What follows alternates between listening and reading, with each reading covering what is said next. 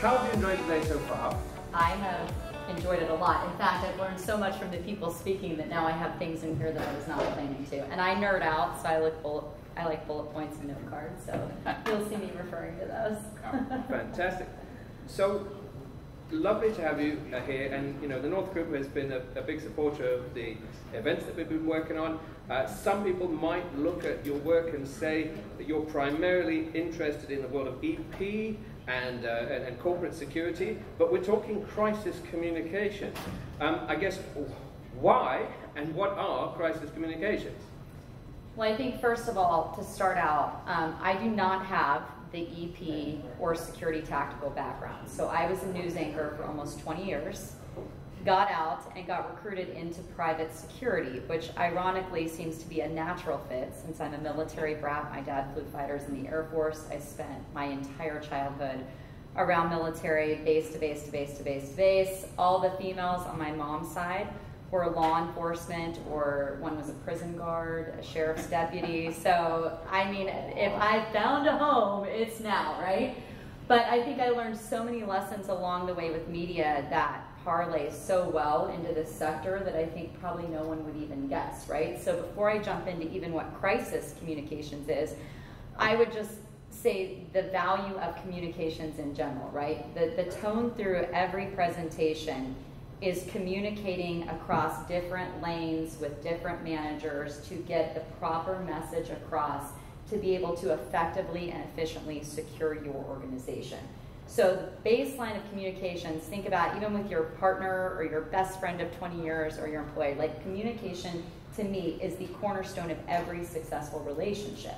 So when you're talking crisis comms, it's the literal definition, right? Communicating during a time of crisis. And your goal, of course, is to be effective enough to mitigate damage, whether that's life safety, whether that's brand reputation, client reputation. The goal is always to mitigate.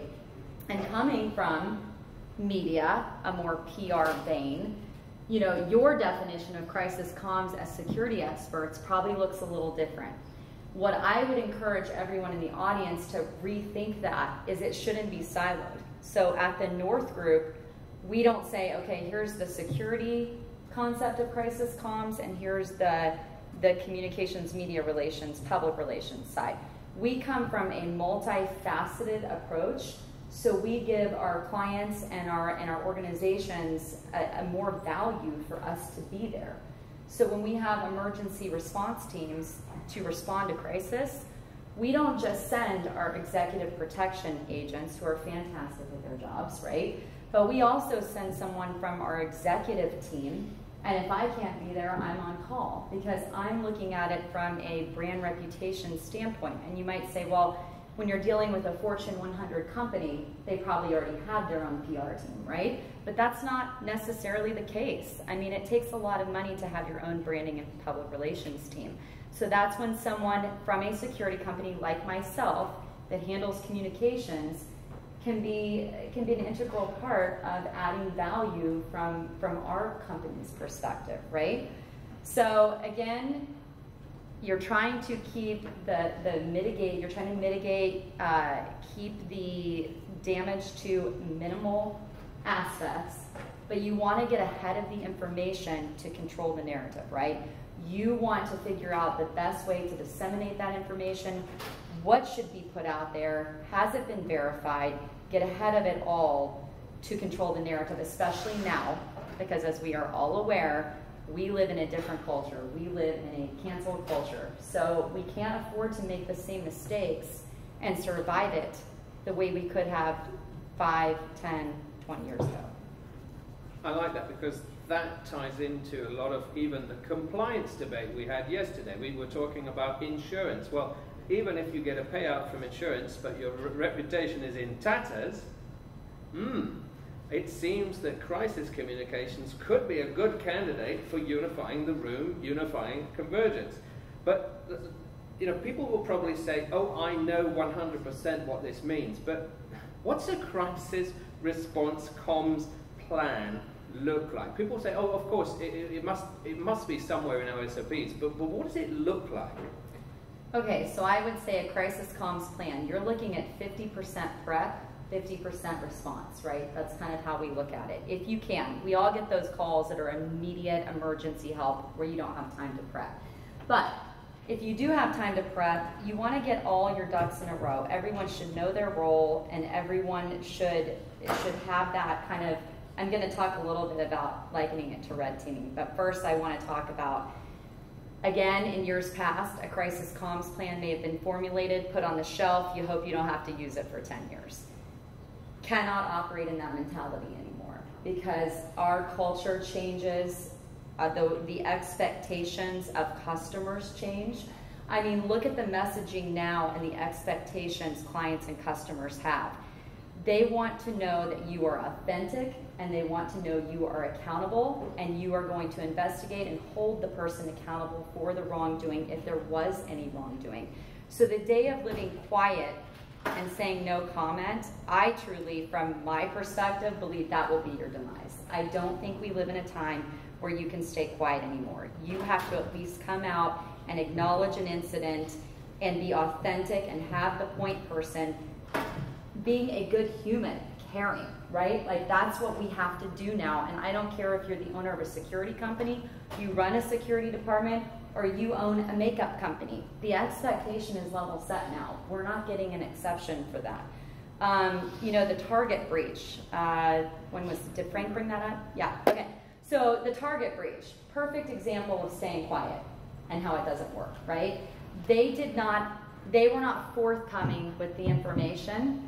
Someone else broke that story. So Target then had to come out and say, yes, it happened, but then there was some information that was put out there that the customers' pins weren't leaked, but in fact they were. So now Target doubled down on incorrectly handling a PR response, right? And I don't like pointing fingers, I'm just pointing it out, like that was probably not the best response, and it cost Target, so that's a perfect example.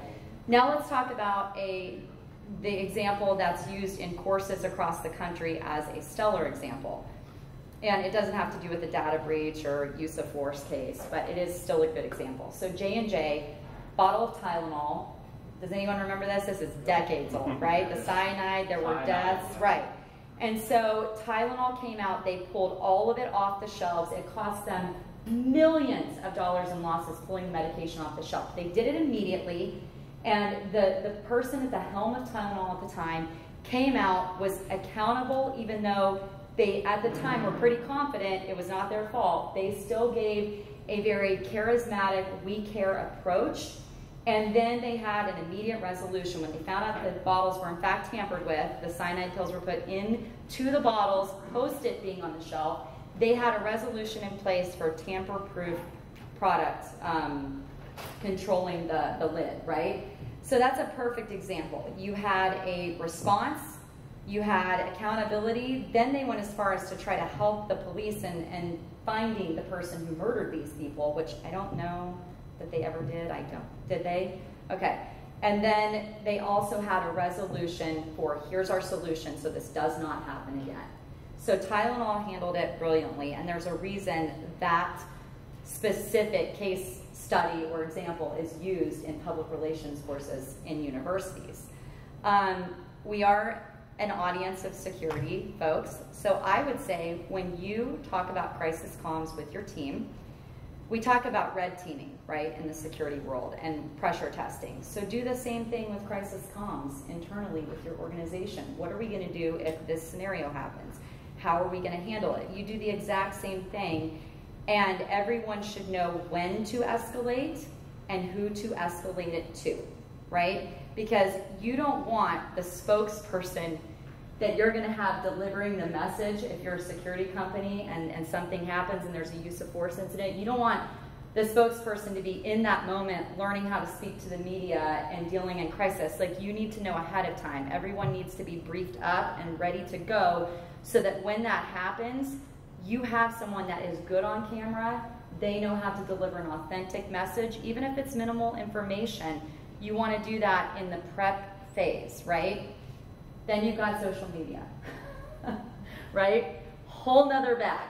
So with social media response around a crisis, you need to have whoever that is on your staff monitoring that, prepared to bury bury the negativity, right? And you do that through social media strategizing, but you need to have that in place in your crisis comms plan, right? So that needs to be in there as well. And what I wasn't going to talk about in this moment, but now I am after talking with Lester, is, and he spoke earlier about the concerns for the 2024 elections, which I think we all share and understand and can empathize with. So I went to a presentation a few weeks ago that ASIS put on in Seattle, which is where I'm from, and they talked about AI and how Microsoft now has developed a program that in 2 seconds can take your voice and fake phone conversations and audio recordings, and now how is that going to play into the election process in 2024? So now, if you're doing crisis communications and you're protecting brand reputation, client reputation, now you have to put this in your crisis comms plan, because you need to have a book of, okay, if this happens, how are we going to handle this? So now AI becomes a part of your crisis comms plan. So there's a lot to think about, Phil. That's my baseline message. There's a lot going on. Okay, what about the 800-pound gorilla in the room? Legal? Legal. I'm going to talk about that in a minute. Yep, it's in here. All right, there is a lot to get your head around, but already I see opportunities for everyone in the room coming together to help with this plan, because it will touch them all, which is handy for a convergence forum. Yes. But surely all of this has to be done left of boom, left of bang. Surely you're going to have to work with a company to embed people ready for any crisis. Or can it literally be solved on the hoof? It has to be, right? I mean, we don't live in a space where we can always have that embedded team. Sure, that's wonderful. Wouldn't we all already want to have knowledge of the culture of the company and the former threats and the lay of the land? But we're not always afforded that privilege. So I think this is where hiring the right people comes in. And again, I'm fortunate in the North Group recognizing the parallels between media, comms, EP, right? Because in all of these situations, there's an immediate crisis, an immediate need to disseminate information, and then an immediate tactic to lessen the damage. So in a situation where you are not afforded to have an embedded team already or have the prior knowledge of the corporation or organization, you have to just start with the facts. This is what we know right now. Understanding that you're going to get more information, it is fluid, information changes, emergency response teams, when you send them out, all you can do as a company, right, is get them as much information as possible and communicate it in a way so that your folks on the ground understand and they can continue to have that funnel of information. But again, the security concept is, it's got to be all-encompassing. That's how we look at it. And again, you might get to a situation where you don't know the culture, you don't know anyone there, and you might have a weak link in the PR department, and now you're responsible for a whole lot more than just physical security. You don't have to be, but if you want to set your brand apart, you're always looking for that value add that the next guy doesn't have. And if you can add this multifaceted approach and add positions that typically weren't in a physical security company, you've managed to do that. And do you think you can get buy-in because the language has shifted to nodes, right? I'm going to throw that word out, nodes. Everything is a node, an information point. Okay, it's a little bit of a headache if you're a man guard and then suddenly you have to do lots of reporting. But every single SOC analyst is a node. Every single EP agent is a node. And maybe we don't talk about it in that terms, but since they are feeding you information, how relevant is that in your plan to make sure no one is forgotten? Because you can imagine the guard in a muddy field, 3 a.m., really, really miserable, suddenly they are the point person. Ground up, right? You've got to think ground up, because you don't know when a crisis is going to hit, and you don't know who's going to be representing your company at the moment, so you better make sure that everyone that works for your company has at least a baseline of understanding how to operate effectively in a crisis situation. And the most recent example that's the easiest is, and you'll appreciate this since you work for the Suns, is the San Antonio Spurs incident, right? So for those of you not familiar with that, which I'm sure most of you are, there was an EP agent who just happened to be the director of security for the San Antonio Spurs. He was protecting his principal, who happened to be a star player, and Britney Spears decides she wants to talk to him. So there's no prior communication between her publicist, the EP agent, or the basketball player, and pardon me, I forget his name, but his publicist. So she just comes up as he's entering a restaurant in Vegas in a casino, and she puts her hand on him. So the EP agent knocks her hand away, and it hits her in the face, her own hand, okay? But Britney goes on social media and says she was hit by the EP agent. Now my point to bring this story is up, I'm not a protector. I am not gonna sit here and say he did this wrong, he did this right. That is not my place. What I will say is it illustrates that at any moment now, people that were used to being under anonymity or operating kind of veiled are now the center of the story. I know his name, Damian Smith, and I can pick him out of the lineup. Why? Because all of a sudden, the agent became the star of the story and the center. And so you have to now talk to your people. If you manage a department, you have to talk to your agents. If you own a company and you're CEO of a security company, you have to talk to even, your security guards maybe. If you don't do executive protection, if you do more guard work, like you have to talk to everyone so they understand when it is, how their actions can be appropriate or inappropriate. Now, I want to be very clear. Before, when I said staying quiet would be your demise, that is from a public response spokesperson. You do not want your agent in the moment making a comment, so no comment is appropriate then, or we will release a comment soon. I don't want anyone in the moment reacting. And so you have to think about that and train your people up on that. And one thing that we kind of talked about, getting to legal, the gorilla, right, is we talked about, so Damian Smith, the agent in this situation, I'm imagining his motivation was to de-escalate. But he went over to Britney Spears almost immediately and apologized to her. Now, from a crisis communications, public relations aspect, that makes me go, no. Because there could be severe legal implications with that. When you apologize, he just admitted to putting his hands on her. You cannot have an executive protection agent or officer in the field do that, because it could have legal implications for your client, for your own company. So that's why, again, you have to train up and make sure everyone knows when to escalate, who to escalate to, what is my role in this moment, and then what happens also, right, is if you have someone that does make a mistake. As an executive leadership team, have you discussed what you're willing to stand by and what you're not willing to stand by? Does everyone know your branding and messaging of your own company and mission? Because some companies would be okay with a certain level of use of force and some wouldn't. But know your line, get ready to tow it, and say, in the event of this is how we're going to handle the situation, right? So make sure everyone knows your company stance, your narrative, and then if you get into trouble, consult. Which it points us to a new leader of convergence.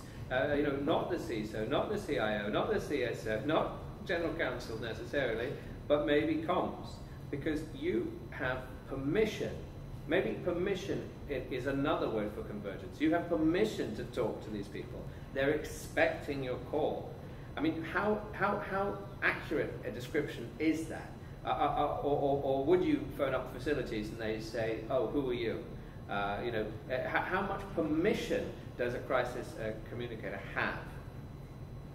Well, I mean, you're asking about a source, but I think that every good team, and I understand that some smaller boutique security companies don't have budget to have a VP of comms. I totally respect that.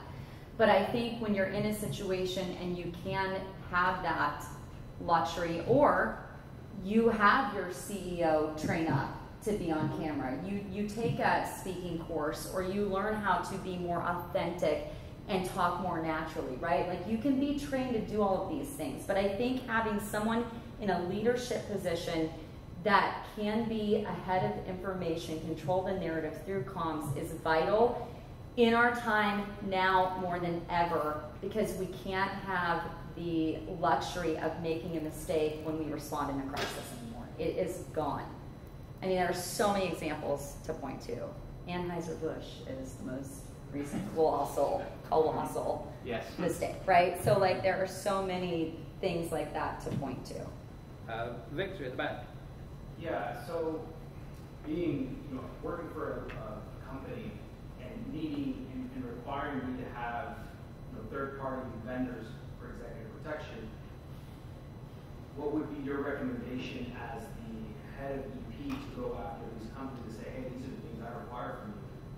Because, I mean, those are important things, but I'm relying on third party to manage that risk. So I think you have to have conversations with that third party, like you said, and say these are the expectations, and maybe you build in, when you do your onboarding paperwork from this point forward, maybe you build something in your onboarding paperwork, like this is an aspect of our physical security program that is now integral, and it's having protection around moments of crisis and how we communicate in those moments, and these are the expectations we have of your company as well. So just to kind of answer, piggyback on what you're saying. Data. So we do what's called an incident command flow chart, and that starts from the front line up, and that determines whether that crisis communication plan is going to be activated, and that is shared with our event production teams, even third parties outside of our arena. And I think that's something that everyone should have to have a baseline start of communication for everyone to follow. That's including our internal employees and also our external vendors. So is that, you use that as both as a procedure part of your risk framework? Correct. And thanks, You have some excellent points. When you're dealing with social media, it becomes increasingly difficult. How do you deal with this psychotic spamming troll? In other words, you're feeding them every time you feed something Correct. in, and they're totally putting it back on you. So you have to, right? I would liken this as to when you fight with your wife. You have to know when to call it, right? You attempt to de-escalate, and when you realize, Remote control. correct, just give her the remote control at some point, the one that works. But I would say just de-escalate and keep it as above, like we appreciate. I'm a big fan of like saying, you know what, I hear you. I appreciate this feedback. Let's chat more about this, right? And just keep and feed them a little bit like, I hear you, because that's all they want. They want attention. They want to be important. They want to be heard, right?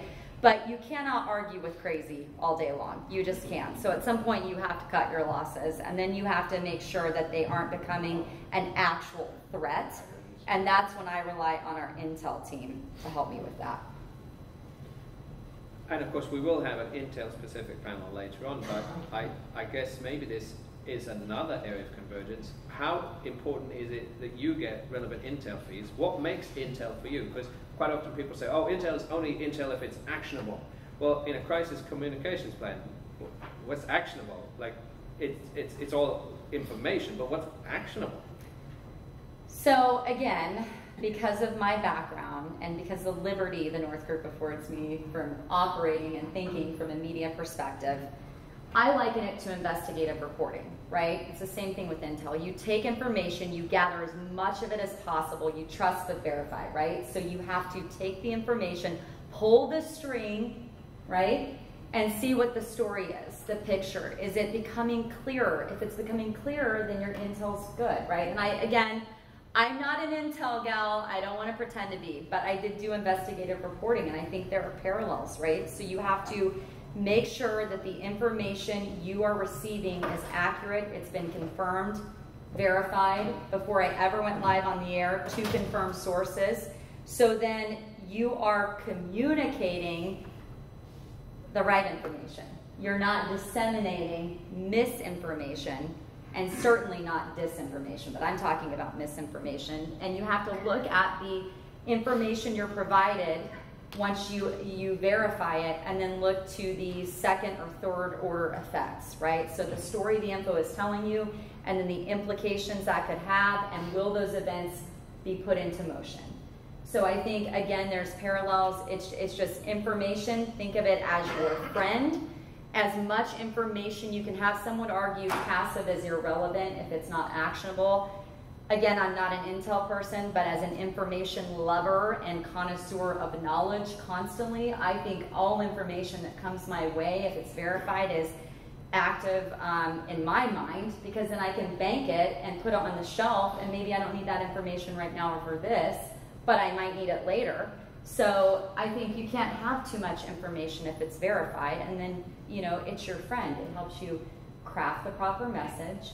It helps you disseminate to the people that you need to get to, and effectively communicate to whoever you are communicating with or for. Yeah, fantastic. Well, Natasha, how then can people engage you or the North Group or someone like you? Because I think maybe that's a point of action. We need to have an action call with all of this. What should they do to talk to you more about this? Well, I'm on LinkedIn, and I love to talk, so you can find me there anytime.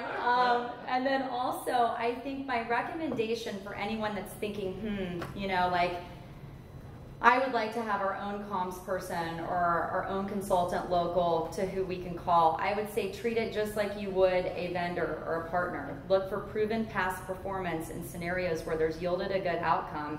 And I show preference to former media people, because it's kind of like, not that if you can't do a good job at handling a PR response if you haven't had media training or you haven't been in the news or background, but when you are in the field and you are gathering information and there is gunfire behind you and you have to keep cool live on the air and disseminate the information effectively and correctly, I think that just affords you a little bit more capability, especially in our sector where it can be very volatile and we're dealing with life safety issues. So my recommendation would always be to look for proven past performance, but then go beyond that and maybe see if someone has had years of experience of being, you know, under pressure and being able to execute and communicate properly. And if you don't have the budget to pay a consultant, what I would suggest you do is be creative in ways of talking to someone in the media, right? So present a scenario where you just want their expert opinion, and then you talk to them for a few hours and you get valuable information for nothing. So, you know, you can do that too. But I'm happy to talk to anyone. LinkedIn, Natasha Ryan. Thank you. Well, Natasha, thanks for coming down. Thanks for representing the North Group, and big round of applause for you.